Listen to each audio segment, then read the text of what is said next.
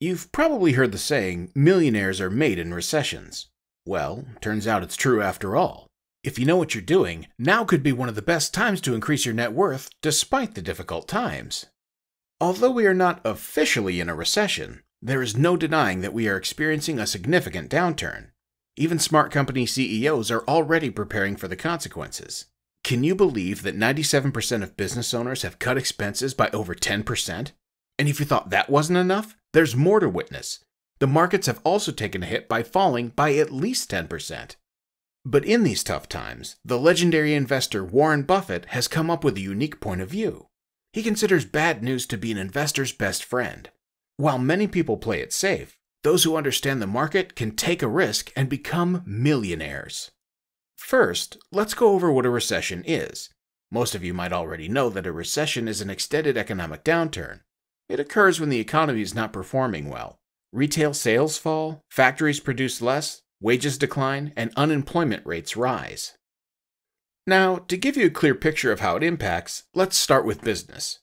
Every quarter, companies report their earnings, providing insight into how they expect to perform in the future. Lately, though, they've been cutting their expenses, preparing for slower or negative growth, and frequently resorting to layoffs.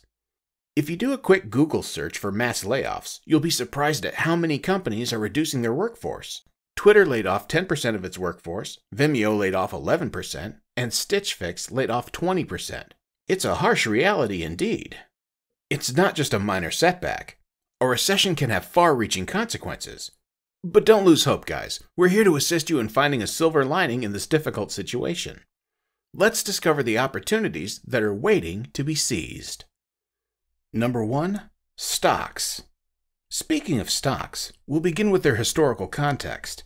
Many of you will know that a bear market occurs when stock prices fall dramatically. Stocks have dropped by about 30% on average during these bear markets since 1946. However, the worst drop occurred in 2009 during a severe economic downturn. That's when the popular S&P 500 index fell 57% from its peak. Without a doubt, that was a difficult time for investors. Do you know things can worsen when a bear market coincides with a recession? During these difficult times, stocks have dropped to an average of 34.8%. To give you an idea of where we stand right now, we're down to about 25%. The three major stock market indexes, the S&P 500, the Nasdaq Composite, and the Dow Jones Industrial Average, have all taken a hit. It is certainly bad news for the stock market. So, what does it all mean? When investors start giving up and selling their stocks in large numbers, it's usually a sign that we're about to hit rock bottom. In reality, it's like a tipping point when things start to improve. You see what we mean here?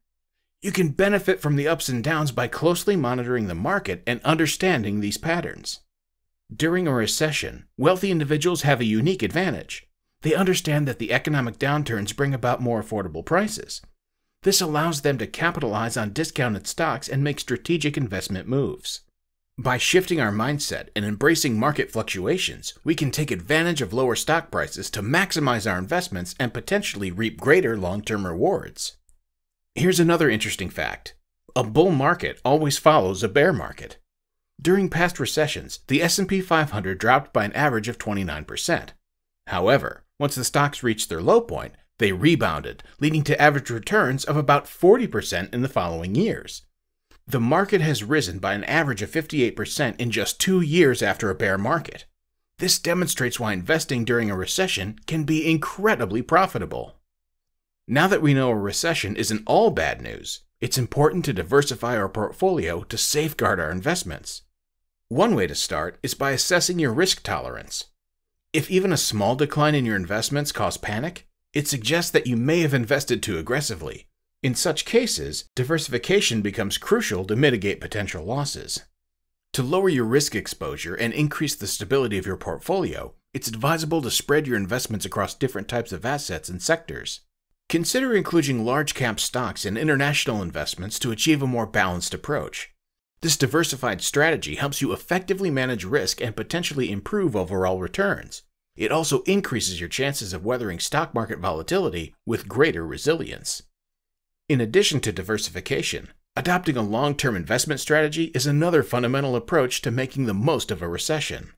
One valuable technique is dollar cost averaging, which can be particularly advantageous during a bear market. You can buy more shares when the prices are low by consistently investing a fixed amount over time. This approach helps you to lower your average cost per share in the long term, potentially maximizing your returns as the market recovers. Number 2. Real estate.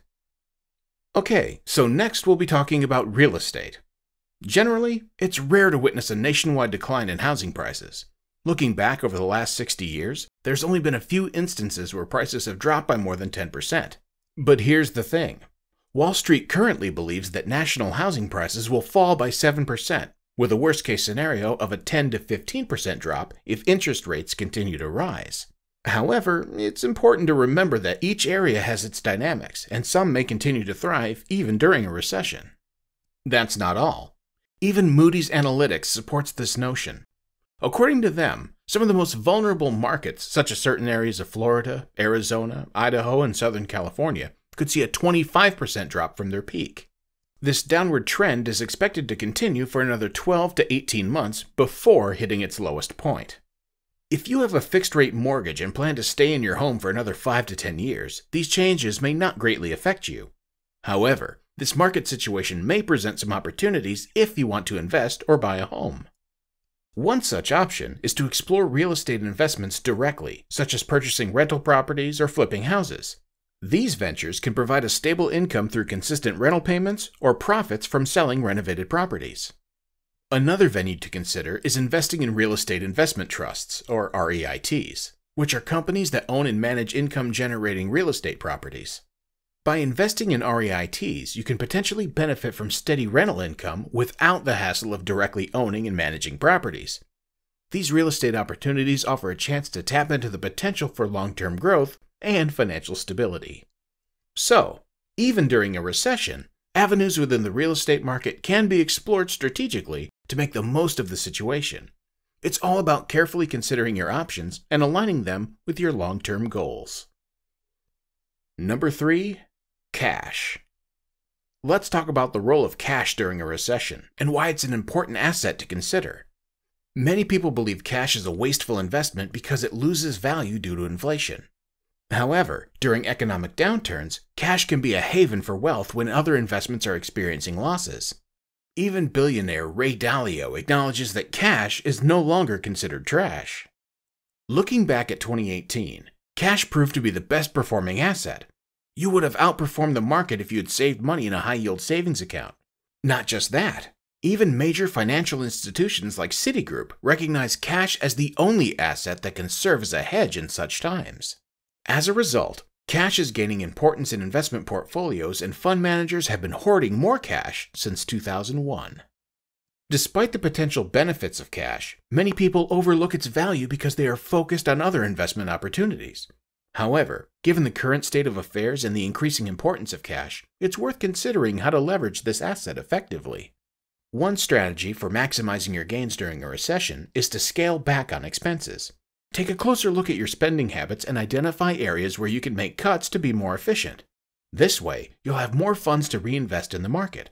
Secondly, while investing all your money immediately may be tempting, it's equally important to have a safety net in case your income decreases or unexpected financial difficulties arise. It's all about finding the right balance between saving for the future and seizing investment opportunities in the present. There is no denying that life is full of uncertainties, so having a cash reserve allows you to navigate challenging times with confidence and stability. It protects you from being forced to sell investments at significantly reduced prices during a market downturn. Undoubtedly, it's an essential component of a well-rounded financial plan. Alright, we've discussed the options available during a recession, but what if we told you the next economic downturn could be a once-in-a-lifetime chance? It may seem unbelievable, but let's explore the compelling reasons behind this fascinating possibility. Number 1. Less competition. When the economy is struggling, many businesses become cautious and cut back on expenses to protect their cash flow. This, however, provides an opportunity for smaller, more determined businesses to step up to fill the void left by larger competitors. With less competition, these small companies have a better chance of establishing themselves, gaining market share, and potentially even overtaking the larger competitors. Let me share an interesting example. During a recession from July 1981 to November 1982, McGraw-Hill studied 600 companies in various industries from 1980 to 1985.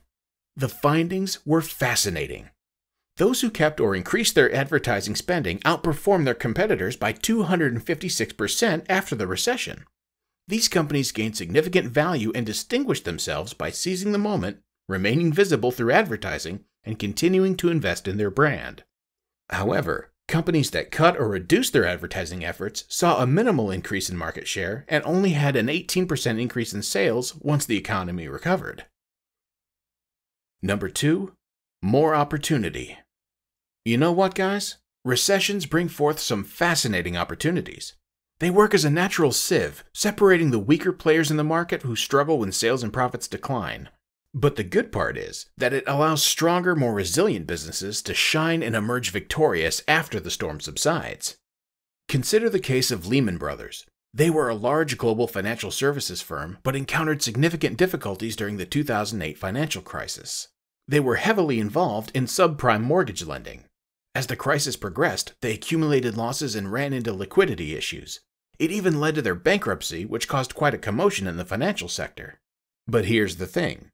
As Lehman Brothers went bankrupt, other companies saw opportunities. So while recessions are difficult for some businesses, they allow new and agile businesses to thrive. So the next question is, what should you do to make the most of it? It's essential to protect your career to thrive during a recession. This means going the extra mile, exploring new opportunities, and continuously enhancing your skills and knowledge. Consider starting a side hustle or taking on additional projects to expand your experience and broaden your network. While it may require extra effort and dedication, your actions will position you for success when the market returns. Remember, the journey may not be easy. Still, the rewards of securing your career and seizing future opportunities will be well worth the time and energy invested.